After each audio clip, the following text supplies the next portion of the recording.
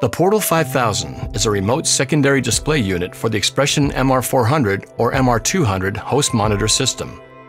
The purpose of this video is to review the components of the Portal 5000 system, discuss the main display components, review how to connect the portal to the host monitor, review parameter management, review alarm management and suspend mode. The Portal 5000 consists of three components: the desktop unit, the touchscreen display, and the radio and radio cradle. All three of these components are not MR safe and must remain in the control room. You can mount the portal on the wall, or it can be placed on a table surface. There are also optional components for the portal: the strip chart printer, the keyboard, the mouse, and the barcode scanner. The printer, keyboard, mouse, and barcode scanner holder are not MR safe and must remain in the control room. The barcode scanner is MR conditional, and it can stay at or outside the 2000 Gauss line. Since there are multiple components, you have to turn both the desktop and display units on. The desktop's power button is on the front of the unit, and the display's power button is on the right side of the screen. To turn the system off, turn off both components. Turn the desktop off by pressing the same power button in the front of the unit, and turn off the display using the same power button on the right side of the screen. The portal does not retain any patient information. If you turn the system off or if it becomes disconnected from power, any patient information previously entered will be deleted, including patient name, patient ID, or date of birth. When the power is restored, you will have to re-enter the information unless the information is still being displayed on the host monitor. If patient information is still displayed on the host monitor, the information will transfer over to the portal when the portal is powered back on. The portal will retain trend data for 10 minutes after it's powered off. If it's been more than 10 minutes, all of the trend data will clear automatically. If you power the display off, but the desktop is still on, you will still receive audible alarms and you will continue to collect trend data. The main display components include the patient bar, the monitor settings and status bar, the patient monitoring display, and the quick access buttons. The patient bar is at the top of the screen. The patient bar contains any patient information entered, alarm silencing buttons, the patient type and profile, date and time, and trends. The monitor settings and status bar contains the settings gear and the host monitor and channel selection. The battery status of your host monitor is also on the monitor settings and status bar. Most of the screen will be the patient monitoring display that includes the waveforms and vital sign numbers. Quick access buttons are located on the right side of the portal. The portal allows you to adjust the size of the waveforms by spreading your fingers to make the waveforms larger.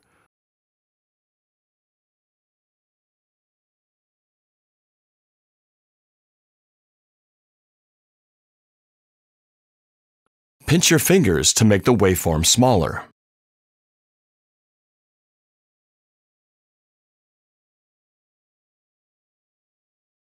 If you open any menu, you can move it around the entire screen.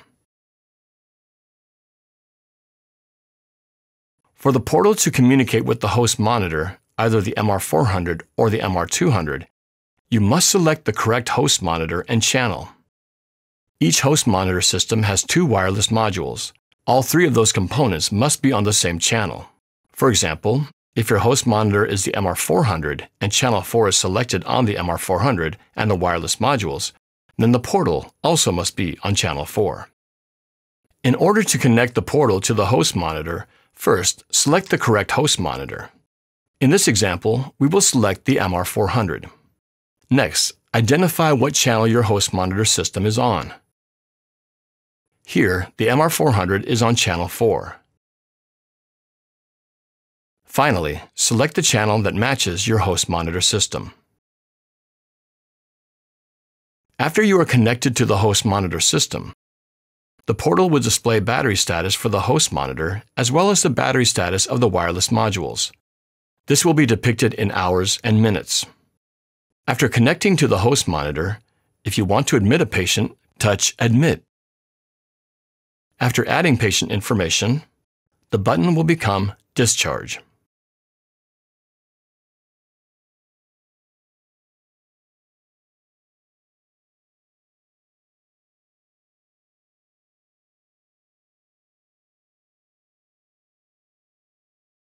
Admitting a patient and entering patient information is optional. You don't have to admit a patient to use the portal. When you discharge a patient, it will clear all trend data. It's important to confirm that you are using the correct patient type prior to monitoring, as the patient type dictates the default alarm limits and the inflation rate of the blood pressure. By touching trends, you can view previous patient vital signs. You can also view a graphical chart as well.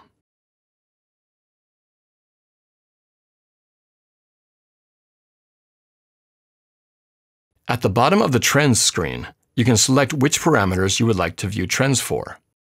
The portal allows you to print trends if you have the optional strip chart printer. You can print the current trends page, or you can print all the trends currently stored on the portal. In Trends, new NIBP readings are in bold. This allows you to quickly identify new readings. To adjust the settings on the portal, touch Settings. Settings allows you to choose to adjust both monitor settings and system settings. When you touch System Settings, you have access to volume control, printer settings, system configuration, service biomed, and administrative settings. The Volume Control menu allows you to change the alarm volume, pulse volume, and clicking volume on the portal. This will not adjust the volume on the host monitor. This volume adjustment will only control the volume on the portal itself. Printer setting allows you to choose which traces to print when you touch the Print button. If you have an optional strip chart printer and you connect it to the portal, you will have to go into the Printer Settings menu and enable the printer. The printer will come disabled when you first receive the portal, so you will need to access printer settings to enable it. To print, simply touch the Print Quick Access button on the right side. Administrative settings are a new feature for the portal. When you touch Administrative settings, it will prompt you to enter a password. The system requires the password to be updated every 60 days. The portal will tell you it's time to change the password if you try to access administrative settings and it's been more than 60 days since your last password change. When you enter a password and log into the administrative settings, you can access service utilities, system settings, and license information. When you touch Monitor settings, you can access menus for parameters, alarm settings, vital sign limits, waveform speed, trend arrows, and volume controls. You can enable or disable a parameter on the main screen by selecting Parameter from Monitor settings and touching the toggle on or off. To access menu options for specific parameters, touch any displayed parameter box or waveform to open the settings for that parameter. As an example, let's touch into the ECG parameter. From this menu, you can adjust ECG settings. You can also adjust alarm limits for ECG. You can also turn the parameter off from this menu.